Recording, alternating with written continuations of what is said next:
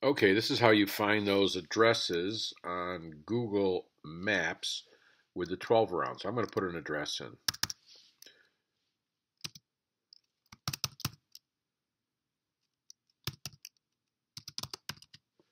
There we go. Let's click on it.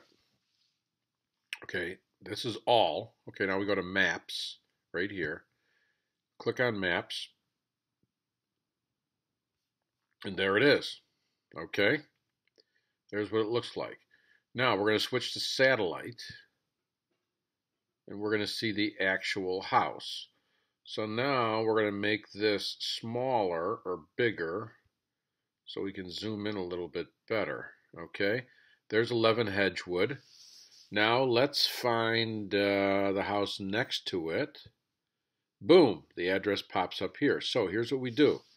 We copy that, and then we paste it. We paste it into Excel, or we paste it into a Word document so we've got all the addresses so somebody can go ahead and hand write those down. So, to get the next one,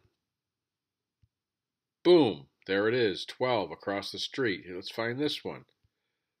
Boom, that's 14.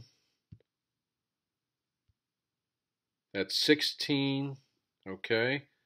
Let's move a little bit and let's see this house behind it here. That's on 3 Crestwood Circle. That person would know that person. They're right behind them. Okay. So we would grab 12 houses around it, and that's how simple this is to work. You gotta love technology.